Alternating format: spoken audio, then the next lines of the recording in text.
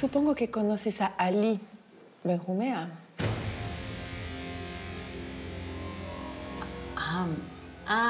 Mira. Ya caigo. Así que el bruto al que le vendiste cuadros es Aurelio Casillas. ¿Y dónde cerraron el negocio? ¿En tu galería?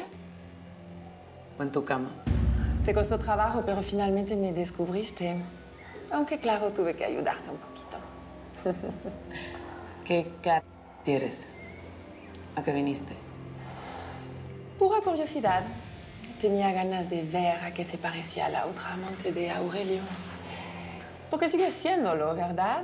¿O ya te mandó a pasear? A ver, te explico. Aurelio podrá encamarse con cuanta perra francesa, rusa, china o colombiana se le atraviese por el camino. Pero si ese cabrón tiene un amante, soy yo. Y lo voy a seguir siendo hasta que a mí se me pegue la gana. ¿Cómo la ves?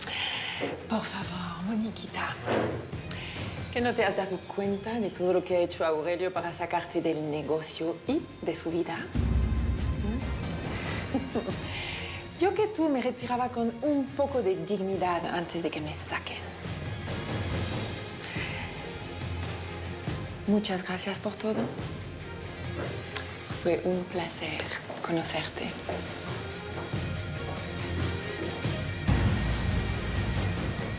¿Quiere que me la eche, patrona? No, triste. Voy a averiguar de qué pie cojea y te aseguro que la voy a hacer sufrir antes de terminar con ella.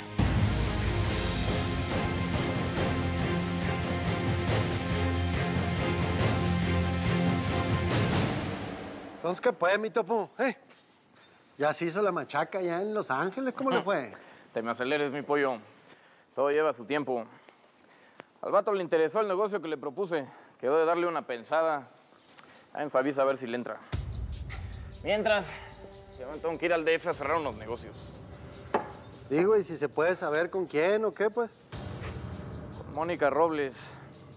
Si se hace lo de Los Ángeles, vamos a necesitar contactar a los colombianos que me ofreció Pechá andar al business. No, y si hace ese business, pues ya la hicimos, ¿no? Así es, pollo. Y de una vez te digo que ese imperio que ha construido Aurelio en el cielo, lo voy a bajar a la tierra para pasarlo por nuestros túneles. Entonces sí, ese va a ser nuestro camino a la cima, pollo. Salud, pues. Ah, qué la fregada.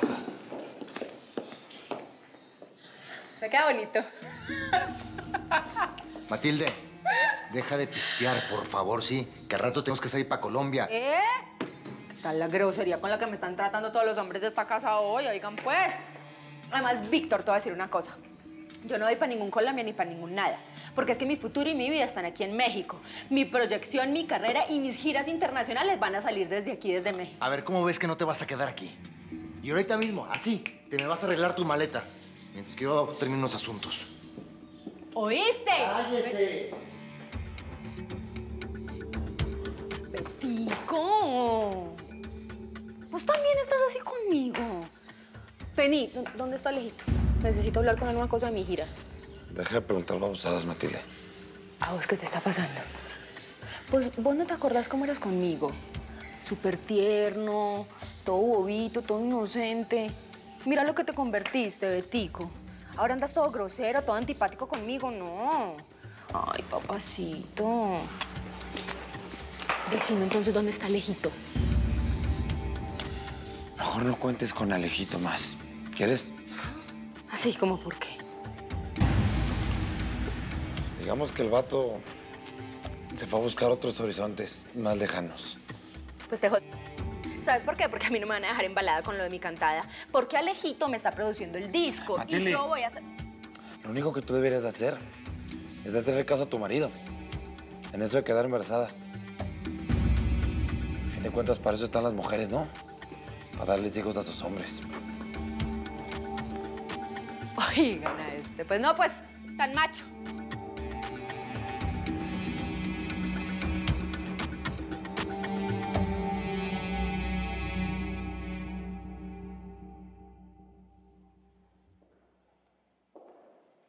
Ali Ben Jumea, mi turco favorito.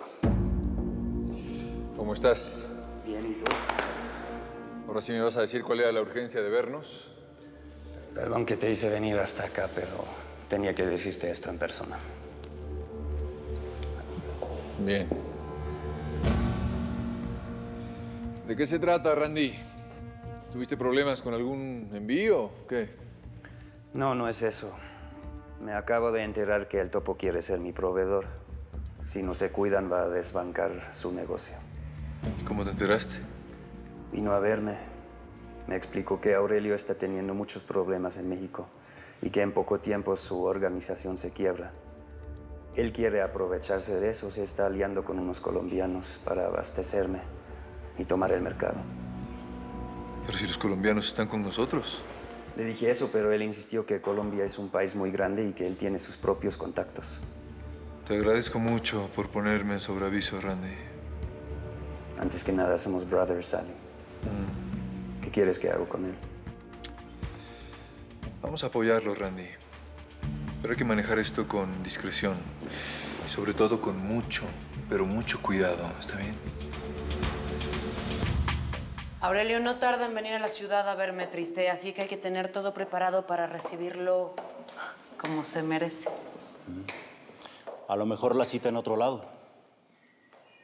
Sí. Así que con más razón, tengamos a la gente preparada. Sea como sea, Aurelio Casillas no sale vivo de este encuentro. ¿Qué? ¿Tienes dudas de que vaya a matarlo? Yo no dije nada, señora. No dijiste nada, pero lo estás pensando. Te conozco perfecto esa miradita triste. Piensas que a la hora de la hora me voy a echar para atrás, ¿verdad? Aurelio Casillas mató a mis hermanos. Y eso no se lo voy a perdonar. Me alegro que esté decidida. Porque a este paso no me extrañaría que ese mendigo se viniera contra usted también. Triste, eso lo tengo clarito, clarito. Pero vamos a terminar con él. Y ahora sí, el cártel de los Robles va a ser el más importante de este fregado país. Aunque para eso vamos a tener que terminar también con Chacorta y con toda su gente. No necesariamente, triste. Hay algunos que nos pueden ser útiles y les vamos a ofrecer trabajo. El turco, por ejemplo. Ese es leal solamente al dinero y nos conviene tenerlo de nuestro lado.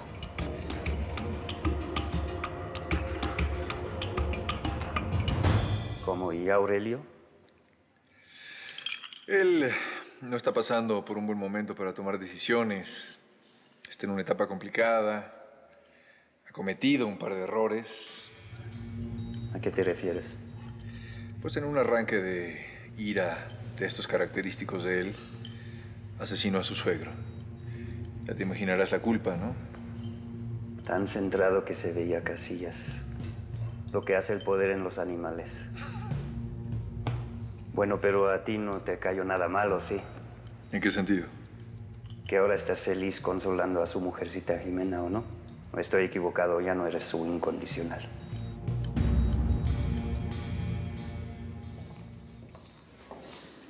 Bueno, Jimena, yo creo que mejor me voy. No quiero encontrarme otra vez a esa mujer. No, de verdad, quédate el tiempo que quieras. Mi papá te quería mucho. Es tan triste todo, Jimena.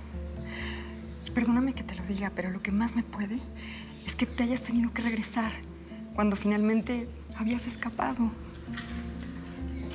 Ahora no quiero ni pensar en eso. ¿Vas a intentar otra vez? Aurelio no me quita el ojo de encima. Aparte, no, en este momento es imposible. Pero hay una esperanza. ¿De veras? Hija.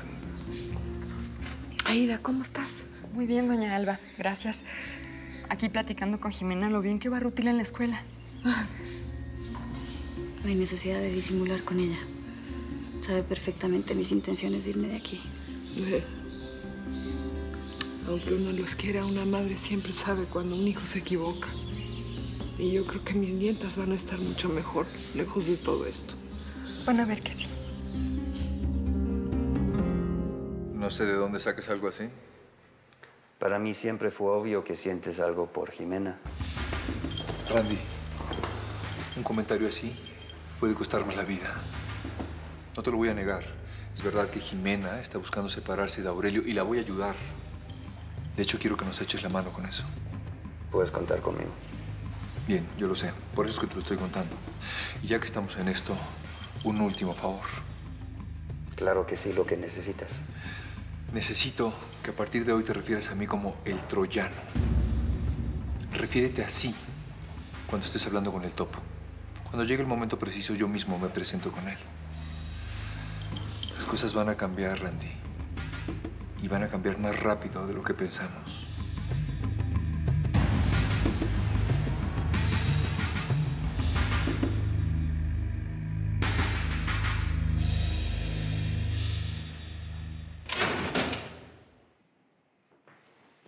Exijo que me trasladen inmediatamente a otro lugar. Las condiciones aquí son inhumanas. ¿Por qué no se hace la vida más amable, general? Tarde o temprano nos va a tener que confesar todo lo que sabe acerca de los Casillas. Todo. Cómo operan, dónde aterrizan sus aviones, quiénes son sus contactos en Colombia y, por supuesto, si es que existen otros funcionarios en el gobierno que también estén comprados por ellos. No voy a decir una palabra más si no tengo un abogado enfrente. Muy bien, señor. Entonces vamos a llamar a su abogado. Vamos a acelerar su proceso de consignación. Lo voy a enviar a un reclusorio convencional. Solo le recuerdo una cosa. Sus compañeros de celda pueden ser muy peligrosos. Puerta.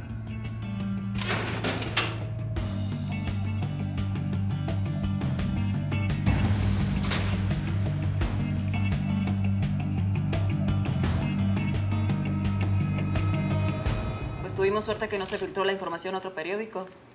Pues Mejía cumplió su palabra de darte la primicia. Se la dio al periódico, no a mí. Esa no te la crees ni tú.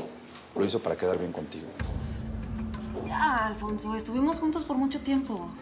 Mira, si tú le quieres agradecer en persona, por mí no hay ningún problema.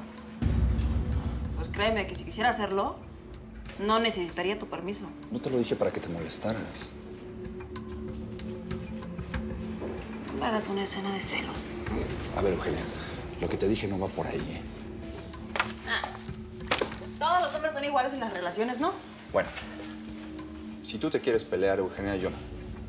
¿Por qué mañana que estés más tranquila no vienes, me buscas y lo platicamos? ¿Te parece? Con permiso.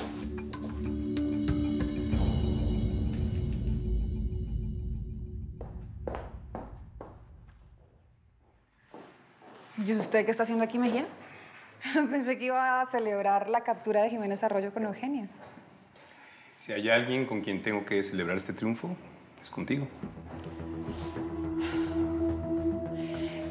Mejía, ¿qué le pasa? Desde que fue a buscar a Eugenia lo noto diferente, ¿sabe? Extraño, como a la defensiva.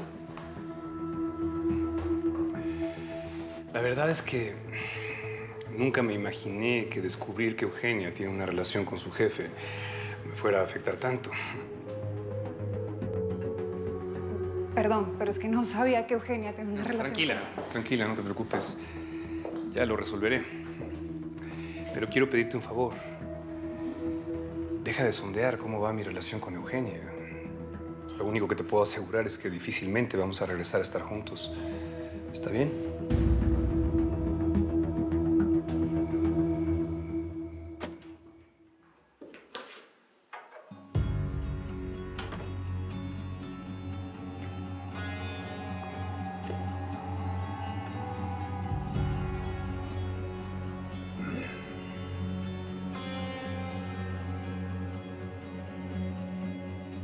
¿Sigues agüitada por lo de tu papá? Pues sí, cómo no.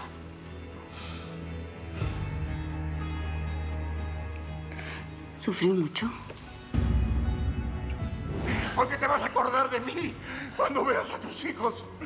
¡Cállate! ¡Cuando Jimena te abandone! ¡Te vas a acordar de mí! No sufrí mucho. Ven.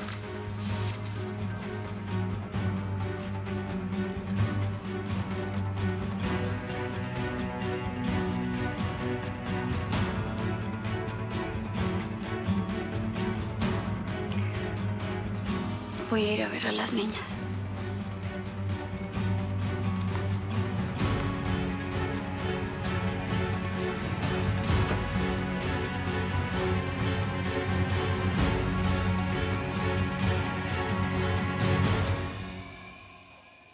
Marco... Bueno, pues yo no me esperaba esto, pero ya que me lo está diciendo, yo aprovecho también para decirle algo.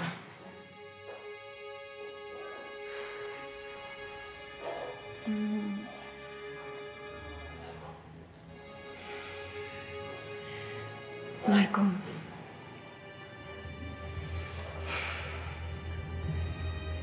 Yo creo que me estoy enamorando de usted. Sí. Y yo sé que es imposible, porque usted es mi compañero de trabajo y a mí no me gusta mezclar las cosas. Pero se lo quería decir. Y también...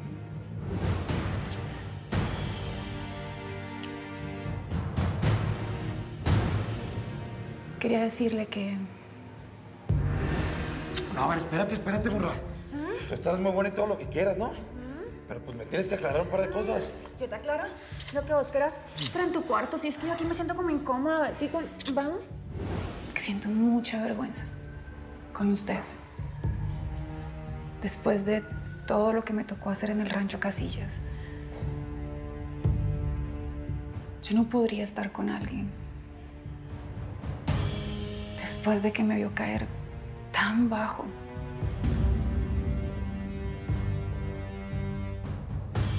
Por eso, Marco, yo creo que lo mejor es que yo me regrese a Colombia y ya, dejar las cosas así como están. ¿Mm?